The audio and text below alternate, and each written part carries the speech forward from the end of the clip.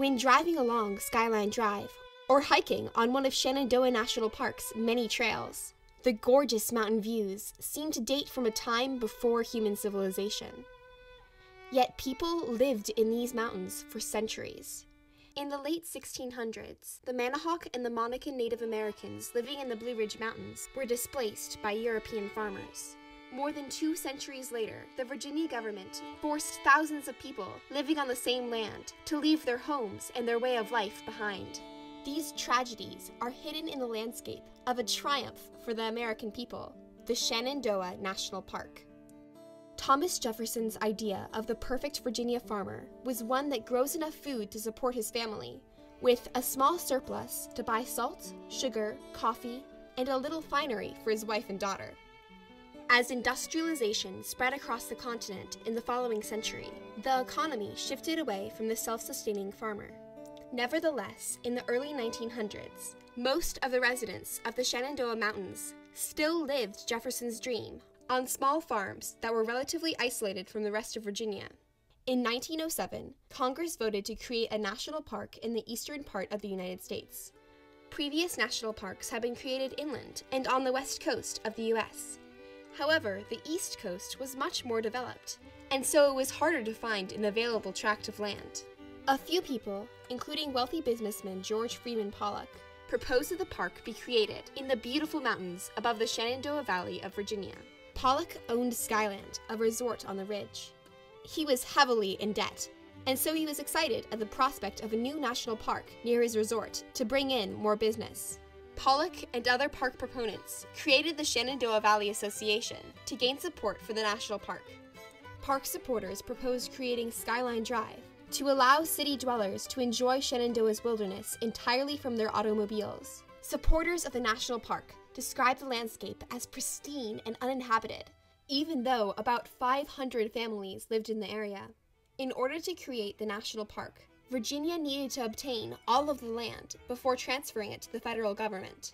This would mean that the families already living there would have to leave their homes. National Park supporters worked to convince the public of the benefits of removing the Shenandoah residents. George Freeman Pollock paid Miriam Sizer, an educator who worked in the mountains, to write reports emphasizing how uncivilized the mountain people were. She wrote, "Steeped in ignorance, wrapped in self-satisfaction and complacency, possessed of little or no ambition, little sense of citizenship, little comprehension of law or respect for law. These people present a problem that demands and challenges the attention of thinking men and women." The 1933 study Hollowfolk backed up these allegations, describing the mountain community as backward and undeveloped. Many of their assertions were false, such as the suggestion that the mountain residents had never heard of the president or seen the American flag. And yet this book helped convince the educated population that the mountain people needed intervention. And this is back in the time in the 1920s and 30s when social engineering wasn't looked down on like it is today. And so it wasn't just in Nazi Germany where they were trying to perfect the race of people, but in this country somewhat as well. There were some people who came off the mountains that were designated as being feeble-minded, and they were sterilized. A New York Times article wrote of the mountain residents, "The level upon which they live is lower than even the worst of the others, so low that they seem the merest step above the grade of animals." Based on these reports, many people believed that eliminating the community would actually benefit the mountain residents in the long run. Between 1932 and 1933, state officials tried to convince residents to sell their land willingly, but many mountain residents did not want to leave their homes. At first, the officials didn't believe that this was an issue. President Hoover wrote to many mountain families to reassure them that they would not have to leave because of the new national park. However, when Franklin Delano Roosevelt became president, that promise was forgotten. Many families did not hear about the park's proposal until the decision had already been made. Several families who had lived there for generations did not have the paperwork to prove that they owned the land, and they were evicted without payment. About 350 of the 500 families were temporarily allowed to stay in their homes under a special use permit while the national park was constructed. The mountain families were required to ask for permission to use the resources on their own land, permission was required for chopping down trees for firewood or harvesting their crops, which they had previously relied on for their family's survival. Roosevelt saw the creation of the national park as a perfect opportunity to publicize the Civilian Conservation Corps, or the CCC. President Roosevelt makes his first tour of the Civilian Conservation Corps camps in the Shenandoah Valley. The CCC was part of his New Deal program, which meant to help areas recover from the Great Depression by employing local men in public service projects. However, the majority of the CCC workers in what became Shenandoah National Park were not local. The construction of the park also interfered with the family's daily lives. One woman wrote in a letter to a government official, "Last winter the CC boys come and blasted my road full of rocks and went away, and left my road in such bad shape we couldn't get a doctor in the whole winter." Many mountain residents expressed their concerns for their situation by writing letters to government officials. In the letters you can see people saying things like, "I never caused the park no trouble," or "I am a God-fearing man," or "I am a Christian man," trying to convince park officials that they were worthy of being helped. So what that indicated to me as a rhetorician is that they understood that if they could persuade park officials that they were worthy and that they were cooperating with the park, then the park might be able to grant their request. As the park's completion grew near, the pressure grew for the families still living in the park. Several families who refused to move were arrested and dragged out of their houses with their belongings. To prevent the families from moving back into their old homes, officials often burned the buildings until only the stone chimneys remained. Some mountain families qualified for being given a homestead in the valley, but many others struggled to find affordable homes elsewhere. It was great, like I said, to have the parks for everybody to enjoy.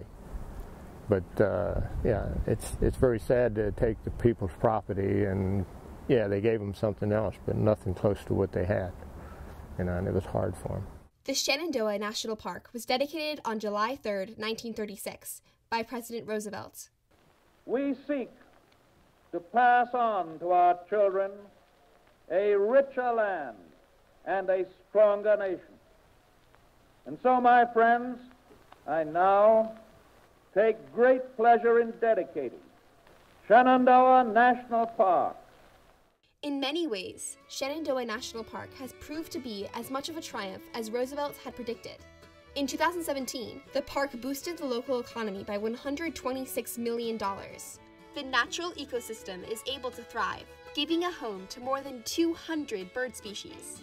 The park's 516 miles of hiking trails give millions of people a connection to the rugged Virginia wilderness that they might not have had otherwise. For many decades, the national park ignored the stories of the evicted mountain families. Descendants and their supporters are now creating monuments in the park to recognize the evicted mountain families through the Blue Ridge Heritage Project. I think part of the triumph has been, there has been attention brought to, again, the sacrifices that our ancestors made, and just create an awareness around, yes, you have this beautiful park today to enjoy, but you should also be aware that, this is what needed to happen in order for you to have this great resource available. Understanding the history behind Shenandoah National Park's creation may provide insight into land disputes in the past and the present. I see Shenandoah National Park as a microcosm of the kinds of land disputes that this country has had since its very founding, and even before its founding. The American Indians lived on the land before white settlers got there, and after white settlers were there, Virginia went through a lot of land disputes over whether the colonists owned the land or whether England owned the land. And so Shenandoah National Park represents a microcosm of that kind of dispute that was happening all over the country. Sharing Shenandoah's tragedies along with its triumphs will allow its visitors to understand what it took to create this beautiful national park. It was hard. I feel sorry for them, and I'm glad for everybody can remember the park for all of our grandparents.